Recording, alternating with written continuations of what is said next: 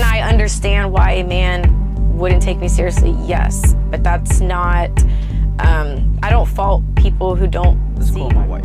Tyrese helped save our relationship when we were going through probably our lowest point, and I cheated. And then we got to a point where we stopped talking to Tyrese. And can you explain to the people why we stopped talking to Tyrese? He and I became friends. Nigga, what? The girl, like the women that aren't worthy of being wives. Right. Like that's how I would more so be categorized with those types of beliefs, you know. Right. But that's not how that's not really how he made me feel when we had the sit down. Yeah, he was not degrading. I felt like we just had a really honest conversation about from that point of view and how a lot of men look at certain things. And when it comes to, you know, having a kid, when it comes to being so open about my past and being with different men, can I understand why a man wouldn't take me seriously? Yes, but that's not, I don't fault people who don't see my value. Like if you don't see it, you're not meant to see it, and that's okay. We move on, you know. I don't have to subscribe or feel less than just because I'm not your cup of tea. So I think we can like respect, you know, the differences and appreciate the similarities. Seeing in Britney is what a lot of girls feel is how they perceive themselves inside. See, women will run around and go for the streets and do a lot of things for attention. And then she'll wake up one day and she's gonna say, you know what? All of my experiences makes me valuable. It makes me smarter. Why? Because I can do more things that I am in control over. So she feels like her value is in her knowledge. That's what the older women think. But she's not realizing she's devalued herself by being a devalued woman. In other words, men love the girls that are for the streets. They love the girls that are wild. They love the girls that are loud. They love those, let's drink, let's just wild out, let's just be liberated. This is why they go to strip clubs. This is why they go to gentlemen clubs. This is why when you have parties when you're younger, you're like, yo, we got to invite the party girls. Why? Men love easy, sleazy women. But they don't want to spend the rest of their life with. But modern women feel it's okay for them to be liberated. And when they gain the knowledge of what they've done, then their value increases. What she's saying is, if a man can't see my value, then that's what it is. And she's absolutely right. She's left just to be liberated for the rest of her life, because what a man values in a woman, he's never going to see it in her. But a simp who's never had woman is going to value her, because he thinks what she says out of her mouth is her value, and her experiences are the ones that matter. Hopefully you guys got that. We're about to react to another video with DJ Envy and Tyrese, and he's going to explain why he cannot be friends with Tyrese and why he cut Tyrese off because of his wife. Now, this is a wild story. Let's get to it. Let's call my wife, please. Tyrese helped save our relationship when we were going through probably our lowest point, and I cheated. Tyrese came in and really helped us and guided us through our relationship, correct? Yes, he did. Absolutely. And then we got to a point where we stopped talking to Tyrese. And can you explain to the people why we stopped talking to Tyrese? He and I became friends, and we were very, very cool, and we spoke often. But for me, it got to a point where it became inappropriate. Like, he was extremely demanding of my time and of my attention, where if I didn't give him my time and my attention, he would get very angry. What lines did he cross? You know, there was flirting and inappropriate compliments. Certain things that you don't say to a man's wife. Were you upset that he wasn't flirting with you in any way, shape, or form? A little bit. No, you see, you're playing too much. Tyrese did help save my marriage, and I have a respect for him for that. Me and your wife were communicating August 11th, 2022. August 11th, 2012. I said something that was 7 hours and 3 She said, without fail. Like, I got receipts. I'm sending images of my new Rolls Royce to your wife. Like, I know y'all always got nice cars and this and that. Like, if she blocked me, if I actually disrespected her, as you allege, and you felt the way, how are we communicating August 22nd, 2023? It's shit, bro. Like that's like, look what your wife just texted back and said. Absolutely beautiful. Talking about me purchasing an island in Turks and Caicos. That was August 23rd, 2023.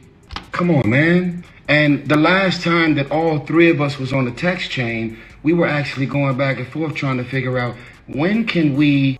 The worst thing that's happening here is DJ Envy actually allowed his woman to have communications with another male.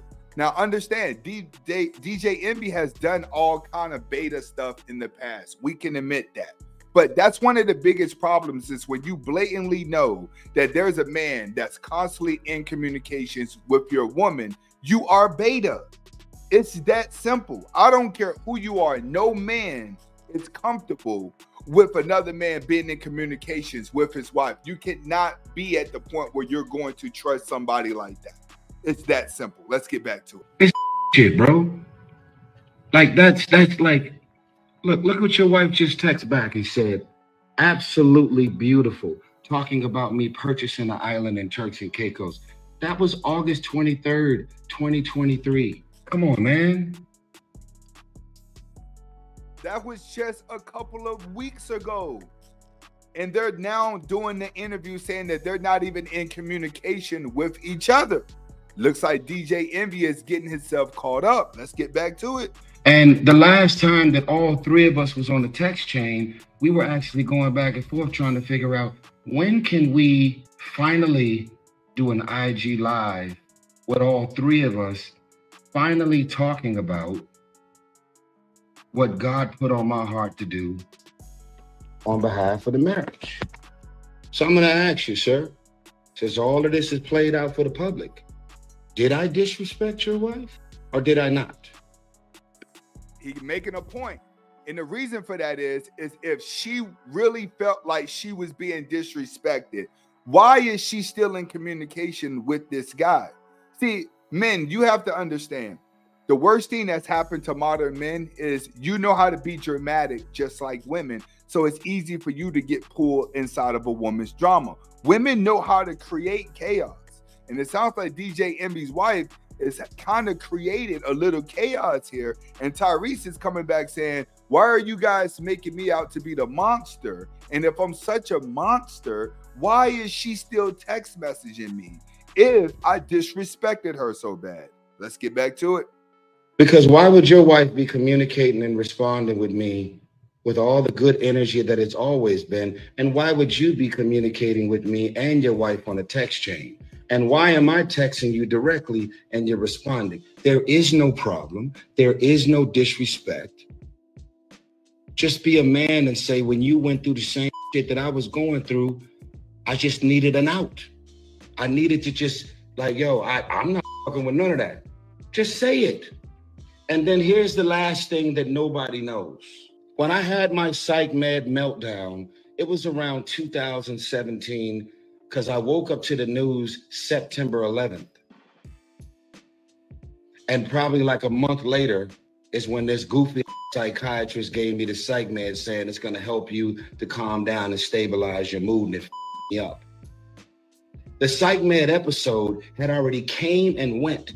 Me and my ex were still together over a year and a half after the whole thing went down. Me, you, and your wife have been on calls.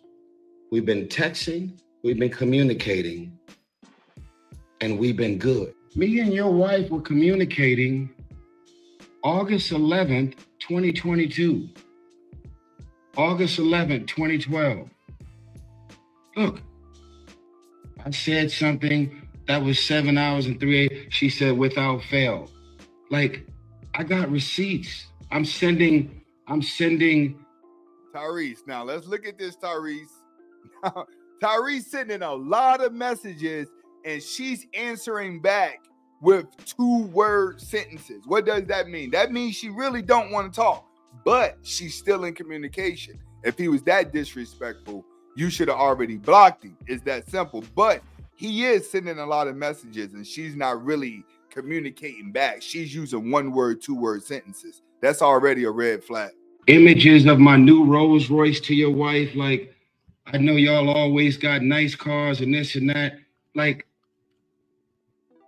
if she blocked me, if I actually disrespected her, as you allege, and you felt the way, how are we communicating August 22nd, 2023? It's shit, bro. Like, that's like, look what your wife just texted back and said.